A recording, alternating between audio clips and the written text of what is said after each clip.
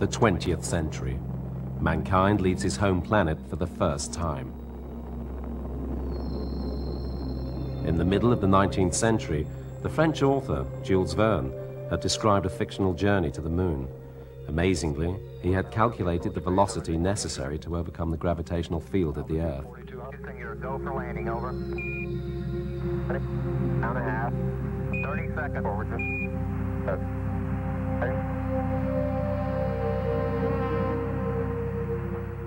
Many of his contemporaries, world-famous astronomers like the Frenchman Flammarion, believed that there could be life on the moon. I was rolling on the moon one day in a merry, merry month of December. May, that's right. May is the year. Once in a while, black clouds could be seen on its surface. Were they dark swarms of moon insects, or was it the smoke from the chimneys of lunar factories?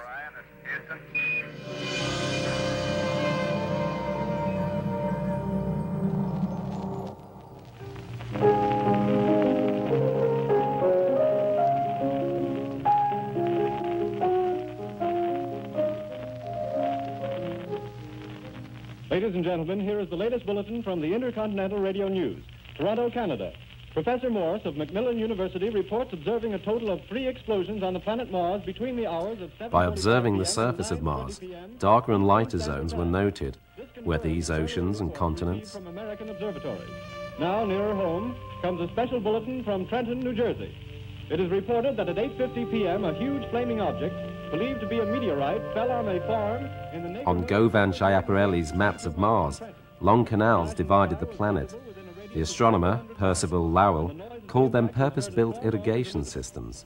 We have dispatched a special mobile unit to the scene, and we'll have our commentator, Carl Phillips, give you a word picture of the scene as soon as he can reach there from Princeton. In the meantime, we take you to the... Were these canals constructed by a superior civilization? Are offering a program of dance music.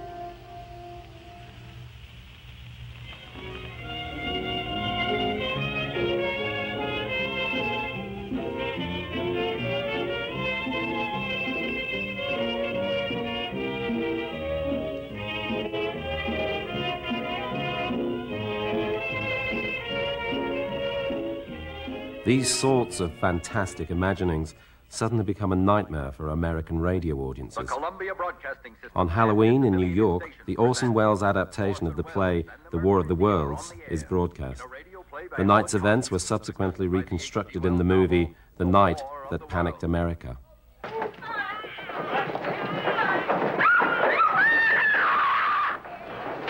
Invincible beings from Mars have landed in Grover's Mill, New Jersey, and moved to conquer New York. Hundreds of thousands of radio listeners believe that the play is a true report of a real invasion. They flee in wild panic out of the cities to hide in nearby hills.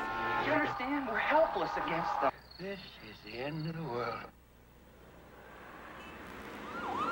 Was this only a fantastic invention?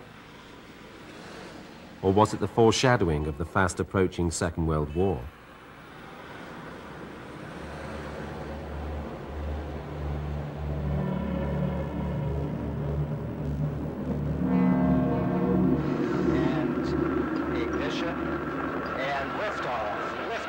Was it the early anticipation of the space travel that was to become commonplace in a few decades? Of nuclear weapons?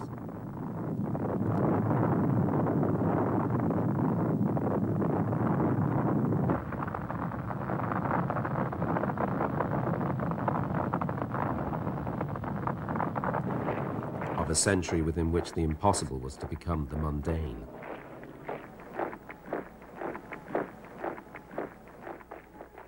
But all too soon, the Second World War becomes an ugly reality, and public attention is distracted from continuing mysterious events. On the night of the 25th of February, 1942, strange red lights appear in the sky over Los Angeles.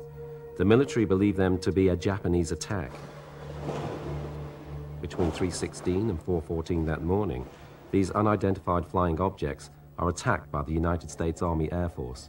No bombs are dropped, but 3 civilians are killed by US Air Force fire, and some houses are seriously damaged. 3 people die of heart attacks. According to thousands of witnesses, one of the flying objects remained completely stationary throughout the shooting. It was inconceivable that it could have survived the many direct hits it must have received. After the attack, it flew slowly away and disappeared. Publicly, the military authorities dismissed the entire incident as a false alarm brought on by the heightened anxiety of America's new war status. However, the following day, the responsible commander, General George C. Marshall, sent a secret memorandum to President Franklin D. Roosevelt in which he declared his suspicions that the night's events had been hostile activity on the part of enemy agents. Autumn 1944. The war rages on all fronts. Rookie U.S. pilots returning from missions over Germany report remarkable incidents. They tell of mysterious fireballs appearing from nowhere and closely following their aeroplanes. They are unable to shake off their pursuers in spite of some breakneck maneuvering. These fireballs came to be known as Foo Fighters, or, because of the Germans' famous love of sauerkraut, Kraut balls. Were these Hitler's new secret weapons? German pilots reported similar things, but they ascribed the strange weapons to the Allies. There is no known case in which the Foo Fighters presented any danger, and as a result, they were officially considered to be weapons of psychological warfare.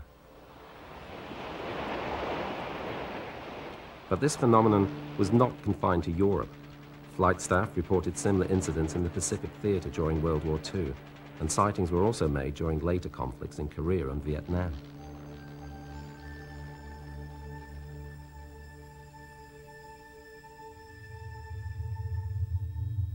(1945). The Second World War comes to an end, and at the scenes of conflict the rubble is cleared aside.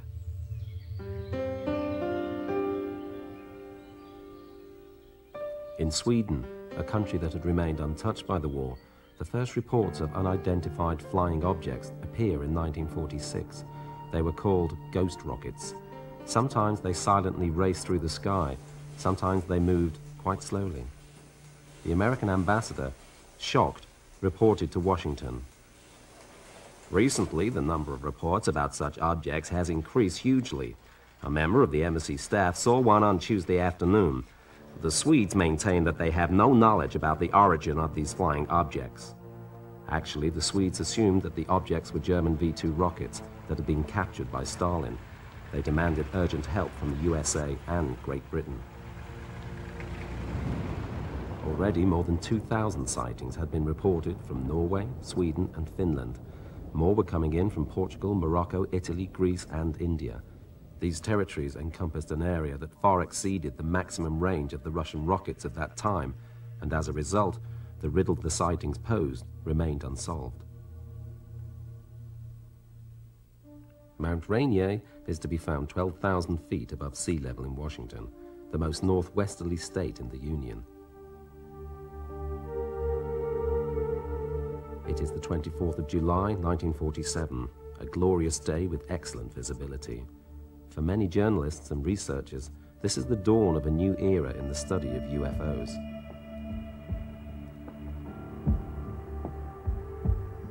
Kenneth Arnold is a businessman and an experienced pilot who has clocked up more than 4,000 hours flying time. As a volunteer pilot in the Idaho Search and Rescue Service, he is on a mission in his own private plane. He approaches the mountain and searches the glacier for a lost aeroplane.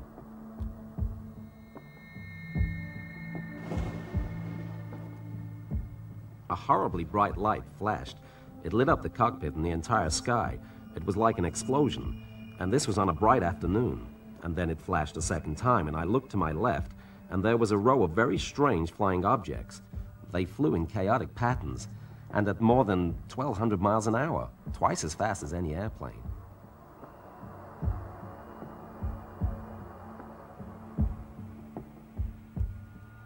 Arnold assumed that Russian secret weapons had entered American airspace. He reported his observations to the flight control in Yakima, where he stopped to refuel.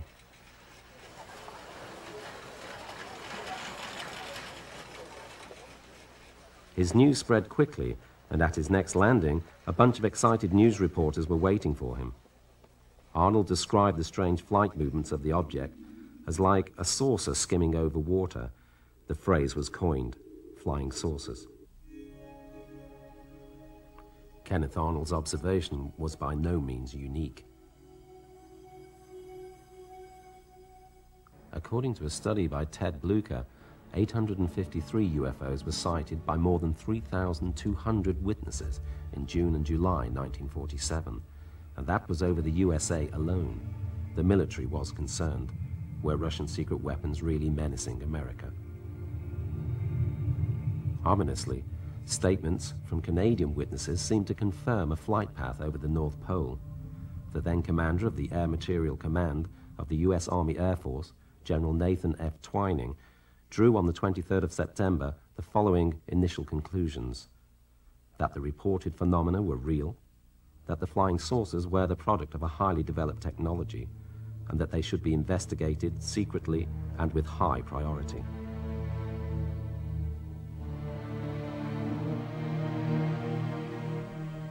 The FBI was supposed to cooperate in the investigations, but refused to do so because it was not willing, according to official sources, to investigate flying toilet lids, hubcaps, and old hats.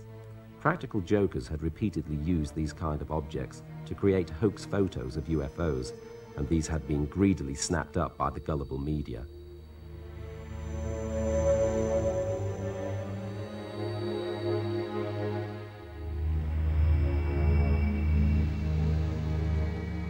Despite all of this, on the 22nd of January 1948, Project Sign started its work. The phenomena presented themselves to the Air Force investigators in a confusing variety of forms: discs, cylinders, sickles, and fiery balls all carried out unbelievable flight maneuvers. Some flew on their own, others in formation. Mostly they moved in complete silence, but sometimes they vanished in a cracking explosion. Were the Soviets the origin of this technology? This suspicion soon became less credible when the CIA reported from Moscow that Russia too had started secret investigations into UFOs. As a result, the US Air Force took on an astronomer as a scientific advisor under contract. Amongst those in the know, two groups formed. Both schools of thought acknowledged that the phenomena were real. One group advanced no explanation. The other reported to Washington that flying saucers could be of interplanetary origin and that it would be advisable to put the military on alert. This report ended up on the desk of General Hoyt Vandenberg, the Chief of Staff of the Air Force. Without final and conclusive evidence, Vandenberg was not willing to act for fear of a general panic.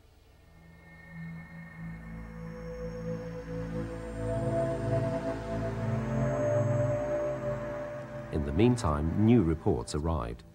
Two DC-3 pilots of Eastern Airlines, Clarence S. Childs and John B. Whitted, saw in the summer of 1948 this object.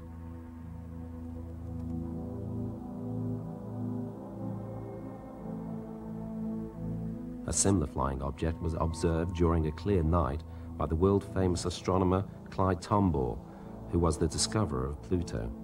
Tombaugh described the object glowing in a bluish light, with a bright light shining out of 6 geometrically arranged windows.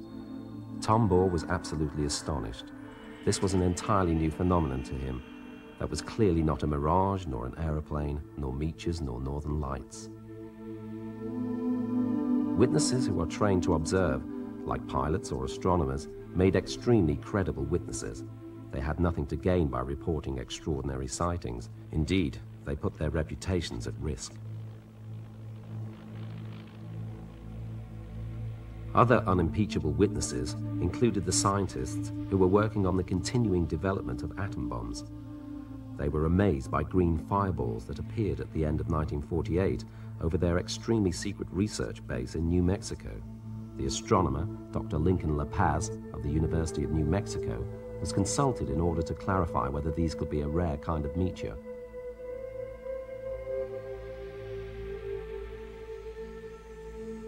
On the 12th of December 1948, La Paz observed a similar object with his own eyes. He was convinced and concluded that these are no meteors. He took the view that they were rockets that emitted a white-green light and subsequently destroyed themselves.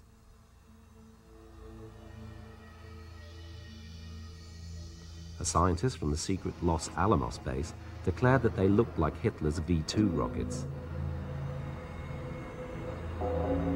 where did these flying objects come from? Were they spaceships of extraterrestrial civilizations? Memories of Orson Welles' radio play were fresh in the minds of journalists and scientists when they discussed two pressing questions. First, were the atom bomb explosions that had occurred on Earth visible from Mars? And secondly, had those explosions alarmed beings on Mars?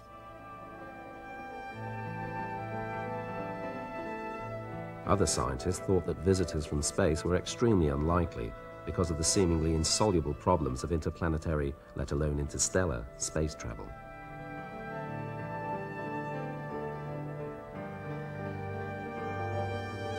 The members of SIGN demanded financial help for their research, but the military had developed a new agenda.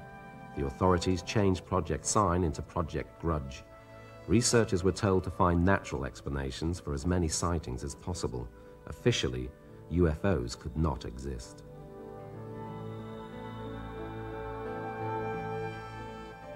The scientific advisor to the U.S. Army Air Force was an astronomer at the Ohio State University, J. Allen Hynek.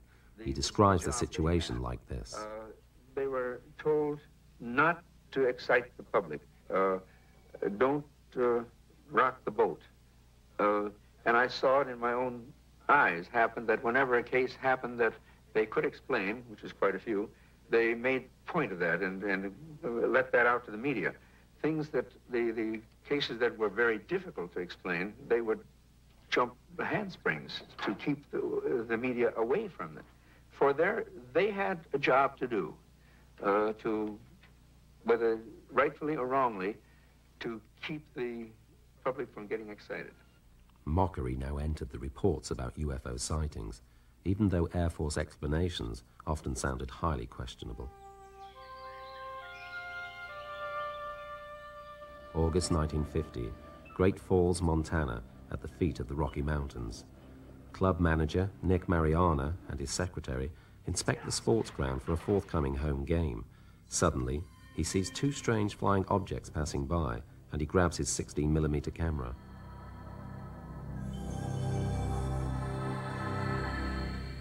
He shows the film to a few groups of interested civilians, and eventually someone proposes that the film should be investigated by the Air Force. The official report, released to the media, said that the objects were fighters glittering in the sunlight. According to statements made by Mariana after the investigation, the first 35 frames of the film, on which the mysterious objects could be seen most clearly, were missing. This film was investigated repeatedly in the following years, including at the University of Colorado, which, between 1966 and 1968, did in-depth UFO investigations. With the help of a powerful computer, the university concluded that the film showed two disc-shaped objects with highly reflecting metallic surface, circa 2 miles in distance from the camera. The officer on deck of the U.S. Marine, Delbert C. Newhouse, recorded this film on the 2nd of July, 1952.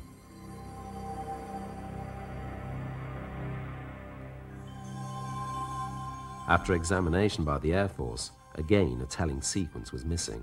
The official explanation? Possibly a flock of birds. The U.S. Marine Corps' own photo development laboratory contradicted this. Birds or airplanes would be recognizable as such in the analysis. The objects on the film are self-illuminated and are obviously under intelligent control, origin unknown.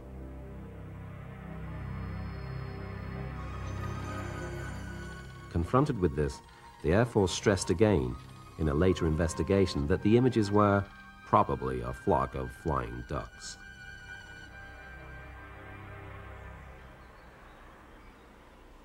In the meantime, the Air Force had founded in March 1952 a new UFO investigation program. Project Blue Book was supposed to continue to portray all UFO sightings as false. Sometimes this task was nearly impossible. Saturday, 19th of July, 1952. The summer heat lies heavy over the nation's capital, Washington, D.C. Late in the evening, at around 23:40 hours, Air Traffic Control at Washington National Airport reports that 7 unidentified flying objects have entered into the restricted airspace that made up the security zone between the Capitol and the White House. Numerous motorists report them as strange lights that move up and down and sometimes accelerate to fantastic velocities. Fighter aircraft are requested, but hours pass, and it is not until around 3 a.m. that the expected fighter planes arrive. In the same moment, the mysterious flying objects vanish from the sky. When the jets have to return to base for refueling, the scare starts again. Only when morning breaks does tranquility return. The event makes headlines from coast to coast, but Washington has little time to calm the nation down. On the following Saturday, the same strange performance is repeated. This time, the unknown flying objects appear at around 2100 hours, and soon after, a fighter squadron is over the Capitol. One of the pilots, William Patterson, encounters the strange objects. When he begins to approach the intruders, the terrifying blue-white lights start to form a ring around him. Helpless and frightened, he asks ground control what he should do, but the radar observer, as powerless as the pilot himself, remains silent. Lieutenant Patterson experiences some horrible minutes until finally the UFOs leave him in peace. The drama over Washington lasts until dawn, when again the sky is clear. Under intense media pressure, the boss of the Air Force Secret Service, General Samford, declares on the following Tuesday, "We can say that the recent sightings are in no way connected with any secret development by any agency of the United States." A little later, the Air Force declares the whole incident was only a mirage. Here, in sunny California, at the end of the 40s, a novel is created with the title Pioneer of Space. It is the report of a fantastic journey to the Moon, Venus, and Mars, a science fiction story. But the author, George Adamski, cannot find a publisher.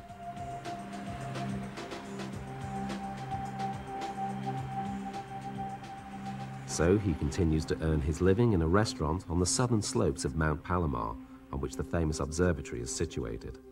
Adamski is often called by his friends Professori.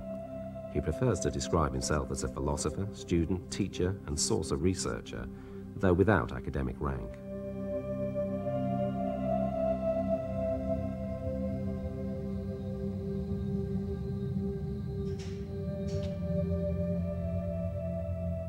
In 1953, the breakthrough comes. Together with the British author Desmond Leslie, he publishes the book Flying Saucers Are Landing. Adamski describes in his book his first encounter with an extraterrestrial being in the Californian desert on the 20th of November 1953. Orthon, Adamski's name for his new friend, tells him that all the planets in our solar system are inhabited. The book becomes a bestseller, and George Adamski becomes Professor Adamski of Mount Palomar, an error that he gracefully accepts.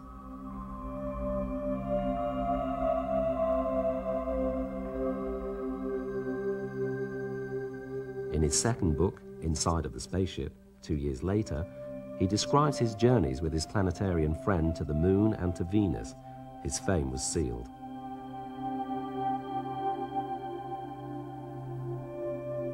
As an ambassador of his brothers from space, he tells mankind, "Yes, the Moon is inhabited, as I have seen myself. Around its equator is a beautiful area where plants, trees, and animals flourish, and humans live comfortably."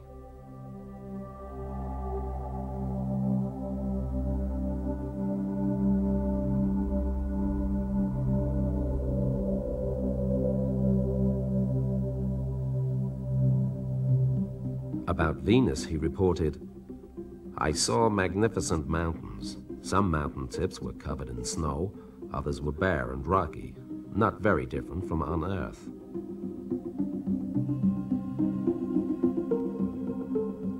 Others were covered by thick forests, and I saw water streaming down the mountain walls in streams and waterfalls. In the country, I saw horses and cows, both of them a little smaller than the ones on Earth, but very similar.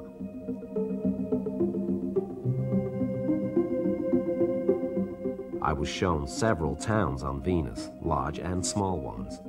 All the time, I had the feeling that I'd been carried off into a wonderful fairy tale country.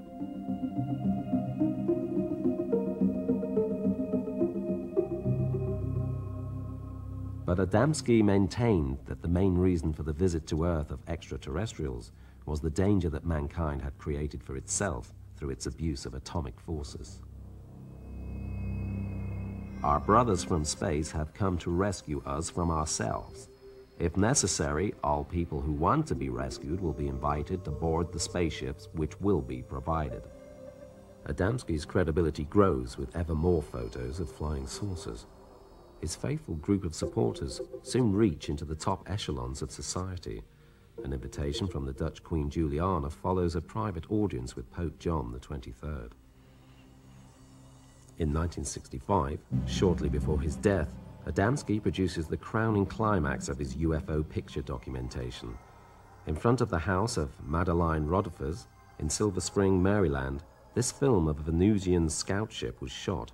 His planetarian friends had told him in advance that he should prepare a loaded film camera for the 26th of February and that he could film a spaceship from close up. George Adamski is considered by his supporters as the pioneer of a new form of cosmic thinking, the space brother philosophy.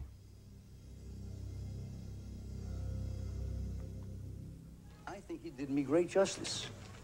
For Orfeo Angelucci, a worker at the Lockheed Aircraft Factory in Burbank, California, this philosophy is central. On the 23rd of May, 1952, he observes close to him two spherical objects of about 1 meter diameter, and a voice speaks to him. "Don't be afraid, Orfeo. We are your friends."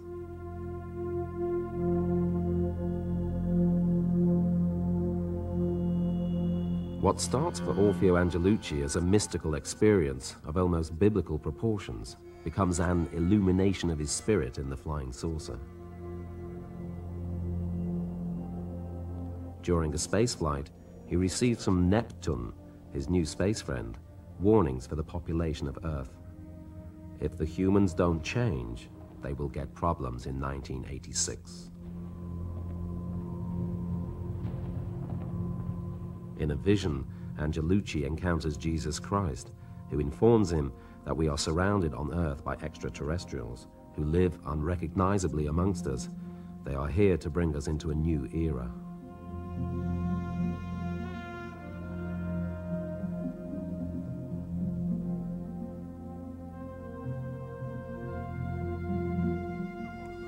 The messengers of this philosophy are called contactors. Worldwide, groups of these are formed. For them, it is the true religion. UFOs are steered by superior beings who are here to help humans. Spacecraft, Uriel will preside over a new age of cosmic wisdom and harmony. A far cry from the 1950s, when the shadow of nuclear destruction hovered over the land.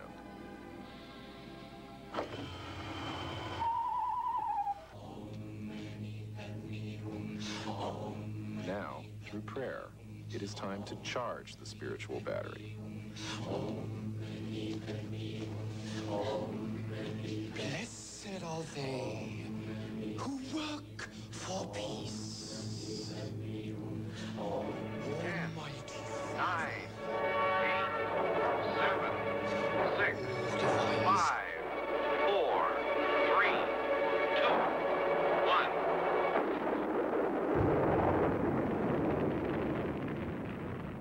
Are these new philosophies an expression of the fear of an atomic future?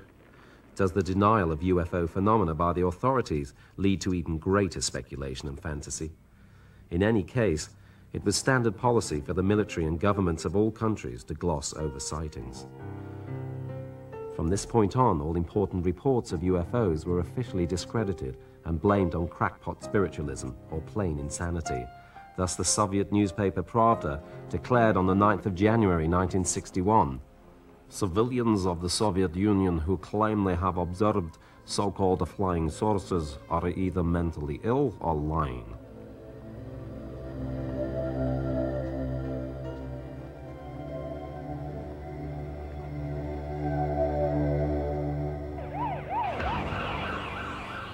In Michigan, USA, on the 21st of March 1966, the town of Hillsdale experiences the climax of a 3-week-long UFO sensation. 6 police cars hunt unidentified flying objects. Never before investigated a UFO call, and they were skeptical.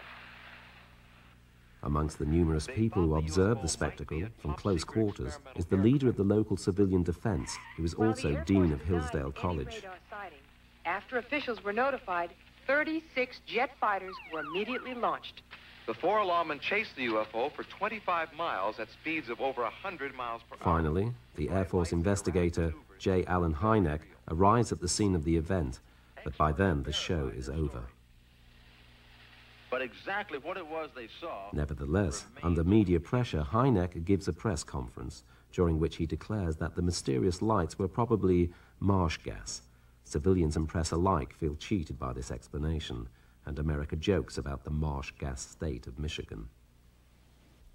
Allen Hynek's explanation had consequences.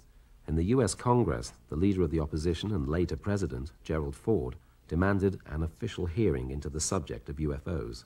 Ford said, "I do not agree at all that these reports should be so easily explained away.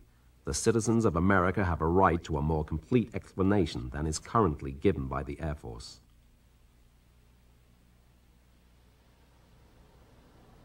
The Air Force, under pressure, commissioned the University of Colorado to investigate UFO phenomena. There, Professor of Physics Edward Condon led the project. When he started his work in October 1966, he explained to the New York Times that it was the aim of his study to show that UFOs were hallucinations. Out of more than 10,000 reports of sightings, Condon's staff investigated only a few. For around a third of these, they could not find a satisfactory explanation. Despite this, Condon recommended at the beginning of 1969 not to proceed with further investigations, on the grounds that they were scientifically worthless.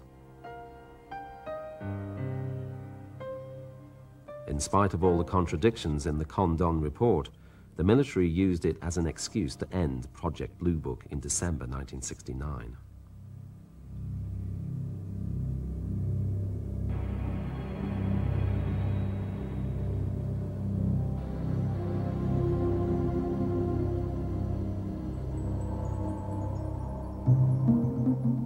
But many private UFO researchers adapted Condon's opinion.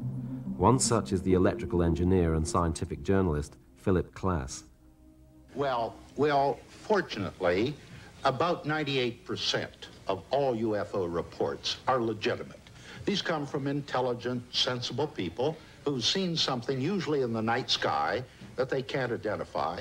They don't know how to go about investigating it, just as if I feel a pain in my stomach, I don't know how to diagnose it. And some legitimate cases take many days or weeks of effort before you come up with a prosaic explanation.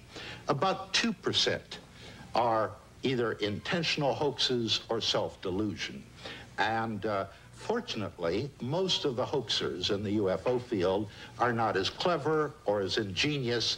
They don't work at it. It's sort of a spur-of-the-moment thing. UFO photos are very easy to hoax, particularly still photos.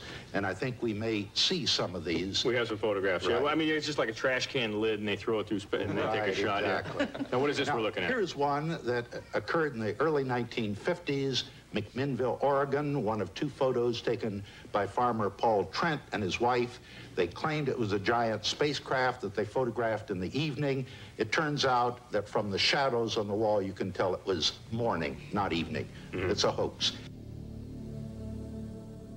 The Condon Commission of the University of Colorado investigated both photos and came to completely different conclusions. It is an extraordinary flying object. At a distance from the camera of about 1.3 kilometers, it is silver, metallic, disc-shaped, and the diameter is more than 30 meters.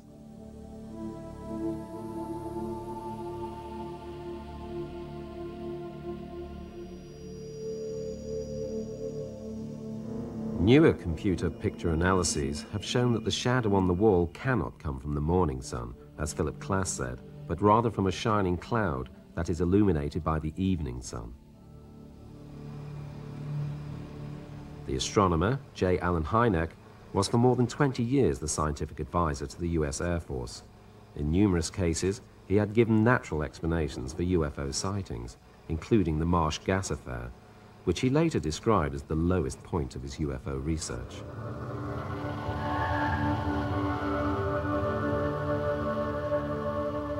Now that the Air Force had declared its UFO investigations ended, he turned against the methods of his former employers. In 1973, he founds the Center for UFO Studies, an organization where scientists and academics from different disciplines try to understand UFO phenomena. At the Center for UFO Studies, we have a computerized data bank that now has more than 75,000 UFO reports on it. And what is even more interesting, they come from, by latest count, from 133 countries. When you start reeling off the countries, it sounds like a roll call at the United Nations. And even more interesting, and the just numbers themselves don't mean so much, but the thing that finally convinced me that we were not dealing with nonsense is basically the caliber of the witnesses. Many of the reports are made by highly responsible people, impeccable integrity, people in technical training, air traffic controllers and military and commercial pilots. Finally got to the point, and it took me quite some time. I finally got to the point, however, where I simply said, I can't continue to call these people deluded or nuts. They are seeing something. Something is real. Hynek's experience over many years spent studying UFOs was used by Steven Spielberg in his film Close Encounters of the Third Kind.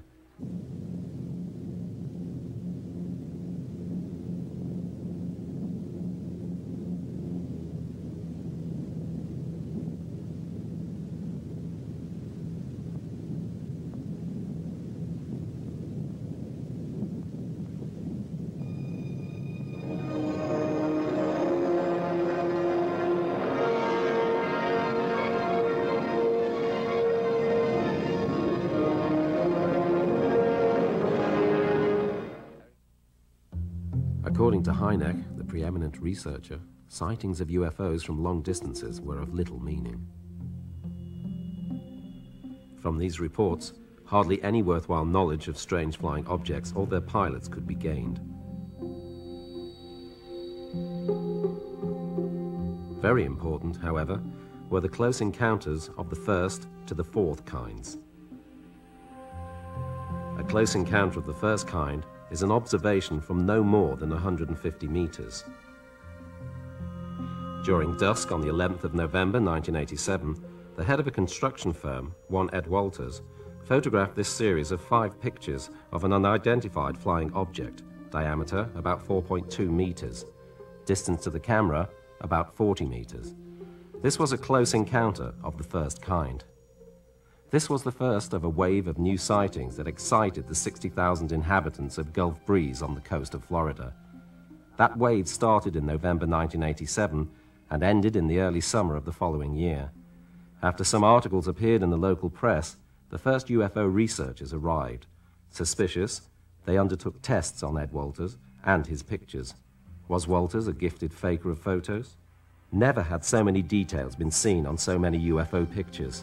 This was suspicious, but on the other hand, there were now 2 more pictures from different witnesses. A flap is what UFO researchers call a wave of sightings.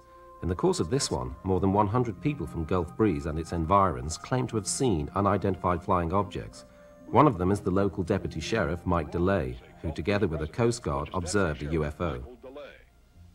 Initially, when I arrived here, I had a Florida Marine Patrol officer with me, and we were dispatched to an unidentified flying object, so we were in the area looking. Ed Walters took one photo after another. At the end of the UFO wave, there were about 40 pictures. Amongst these were many that could not possibly have been manipulated or set up with models. Amongst the journalists on the local paper, the credibility of Ed Walters was beyond doubt. However, the skeptical UFO researchers wanted harder evidence. They provided him with a specially sealed camera with security devices designed to exclude fraud. Ed Walters took with this camera a photograph of this flying object. It was less than 20 meters away from the camera and only 1 meter long. UFO researchers called these objects scouts. Ed Walters explains his unusual ability to secure UFO photographs as a physical condition. Usually, he feels a buzzing in his head just before a UFO appears. This way, he managed to take many pictures, some with a specially built stereo camera system that better determines the distance and size of the UFO. Since 1972, Dr. Bruce Maccabee has worked in the Optical Research Department of the US government. He has also been involved in the SDI, or Strategic Defense Initiative program. For over a year, he investigated Ed Walters' photographs with all the resources of modern science. A long-term skeptic, he was forced to the conclusion that there were no signs of faking or manipulation, and that the photographs are real. He has to set up each one and stage it. A spherical spot of burnt grass, 3.6 meters in diameter. That's nearly as big as the UFO that Ed Walters photographed from a short distance. In-depth investigation of the soil at the University of Florida could not reveal any natural causes. Are these the landing places of mysterious visitors?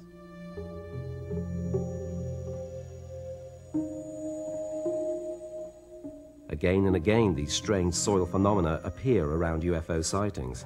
Most of the time, these are, like in Gulf Breeze, circular areas of burnt soil or squashed vegetation. Frequently, the earth has become sterile and water-resistant.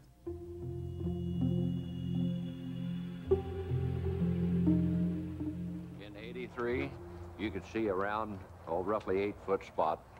You can see a spot that goes off on an angle, which is around 12 to 18 inches wide, straight down through the yard, all depressed, and where it stops, it's perfectly cut off.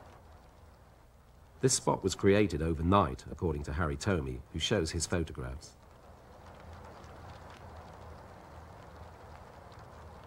Definitely it had some type of radioactivity to it, because it ruined my Geiger counter. The fact that I could never zero it at this property. So there was some type of activity that we couldn't identify that had taken place here. For an entire winter, no snow would settle on this area. Sometimes pressure marks can be found that look like the tracks that would have been left by the landing legs of flying objects that are extremely heavy. For UFO researchers, these are the signs of a close encounter of the second kind. These occur when a UFO sighting is accompanied by some measurable physical phenomenon that can be objectively observed, such as interference in TV reception, electricity blackouts, interrupted electrical systems, or immobilized vehicles.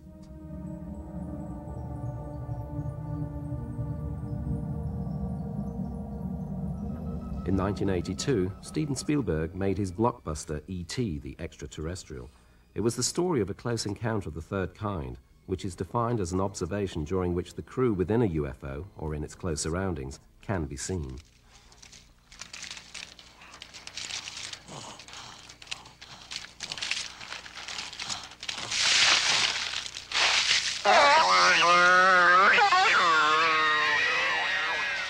After the terror of the first encounter, E.T. becomes a child's playmate.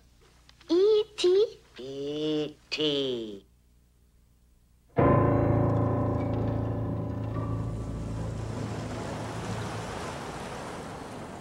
Ed Walters and his wife, Frances, reported from Gulf Breeze of a close encounter of the third kind.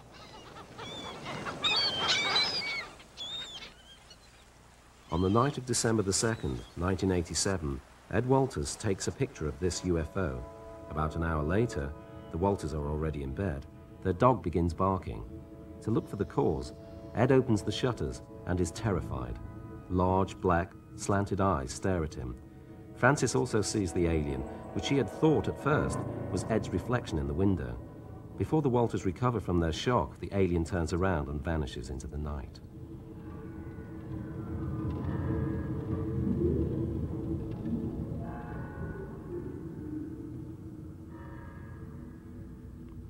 From many different countries, similar reports of close encounters of the third kind are received. In the south of France, farmer Maurice Massé discovered on the morning of the 1st of July 1965 an oval object in his lavender field. Next to the object, two human-like creatures as tall as 8-year-old children investigated his plants. When he came closer, Massé was paralyzed with a pencil-shaped stick. After this, both of the aliens re-entered their machine and flew noiselessly away. On the landing place, no plant grew until the soil was plowed.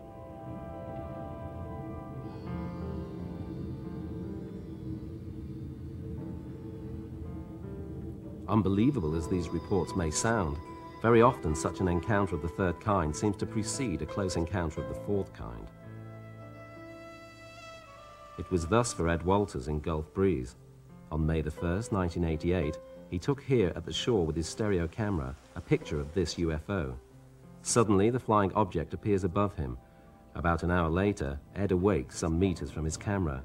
He has no memory of the time that has elapsed.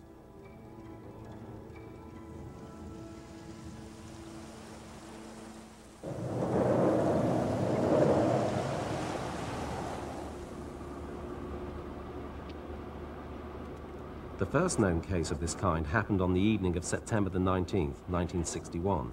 A couple, Betty and Barney Hill, are on a journey back from a short holiday in Canada.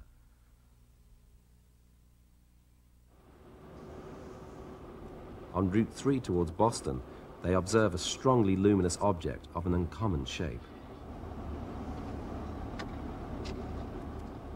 Later, the Hills cannot account for 2 hours of their journey. A year later, panic attacks and nightmares drive Barney Hill to a psychiatrist. The therapist tries to revive the Hills' lost memory.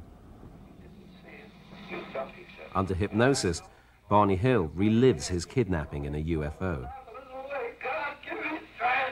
All right. Hold down. Hold down. God. It does like God. Give me strength. I gotta get away. In its drama, The Intruders, the television company CBS has included a scene with a close encounter of the fourth kind. What seems at first glance to be a science fiction drama is in reality a description of the bizarre experiences of people kidnapped by aliens. From most cases, a pattern emerges. Usually, victims are first abducted while they are still children. Very often, several members of one family are concerned. Descriptions are mainly of medical examinations and surgical procedures that leave visible scars.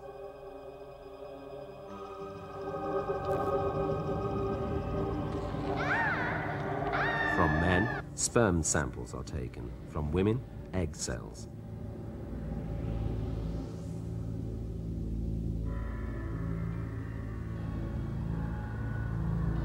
When I heard about the Hill case, I did not accept it. Stimulated by his own UFO sighting, Bud Hopkins, the renowned New York painter and sculptor, has investigated many such kidnappings since 1974. His book, Intruders, provided the material for the 1992 film of the same name. Can't describe it, I can only say... In fact, Hopkins has investigated over 500 cases so far, and he has published data on many of them. Owing to his participation in the research, psychologists and psychiatrists have become aware of the phenomenon. Has frightening reality overtaken the imagination of the science fiction filmmakers? More recently, eminent scientists have begun working seriously on these kidnappings. For example, the professor of psychiatry at Harvard is Dr. John Mack. Initially, people just dismissed it out of hand. They said, this is nonsense. You know, somebody's fooling you, or it's got to be something else. People come up with what they already know. It's probably some form of sexual abuse or childhood trauma that's been relived in this other form. And, you know, I listened seriously to this, and then I looked at the cases carefully, and it wasn't like that. Some people may have childhood traumas and sexual abuse, but it doesn't account for that. It is an alien phenomenon, meaning outside our knowledge. It is foreign to us. And therefore, the only way to respond to this is with some degree of nervousness and with the sense that this is tentatively now at least, unknowable, really. In the meantime, the UFO phenomenon seems to sweep worldwide even faster. Latest events, like the one on the German east coast over Greifswald on the 24th of August 1990, don't leave any doubts as to the reality of these mysterious appearances.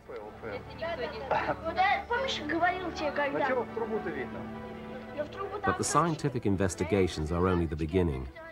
One thing seems to be clear: the results will change our perceptions of the world.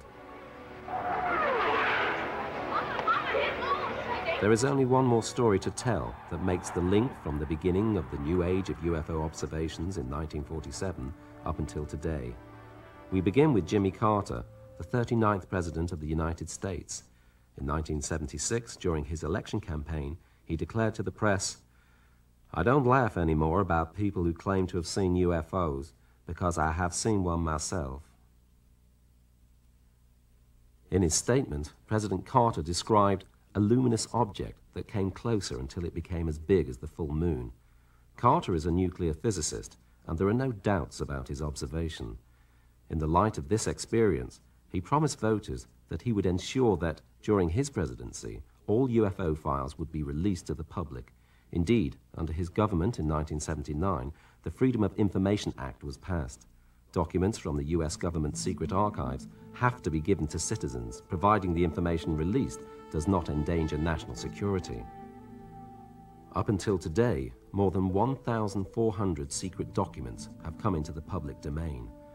Blackened passages, which have been censored from these for security reasons, show that the material available to the public, even now, is only the tip of the iceberg.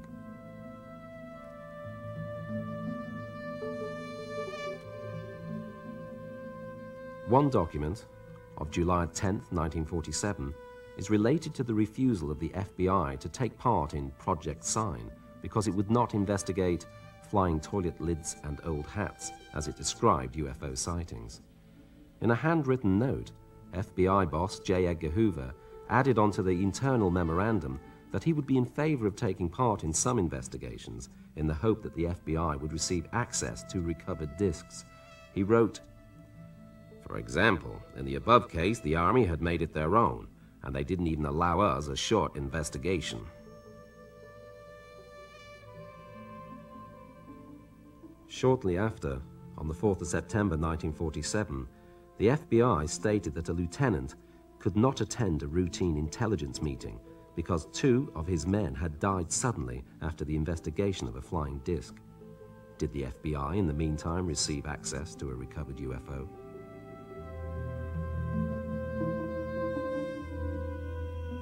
According to this report, a story as incredible as any science fiction drama has been proved real. New Mexico, July the 2nd, 1947.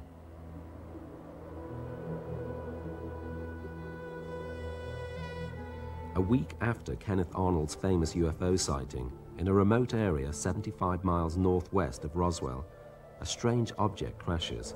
The farmer, one William Brazel, discovers the wreck the next morning. Brazel is undecided about what to do. He doesn't own a telephone, and it is several days before news of his find spreads to the Army Air Force Base in Roswell.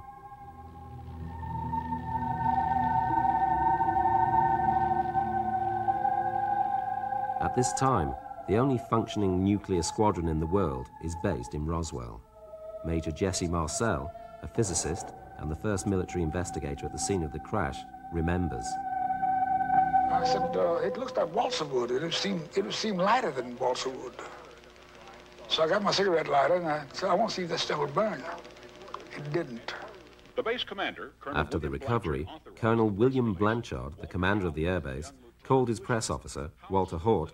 Haut recalled, Got a telephone call from then Colonel Blanchard, who was the base commander, telling me that they had in their possession what he believed was a flying disc, flying saucer.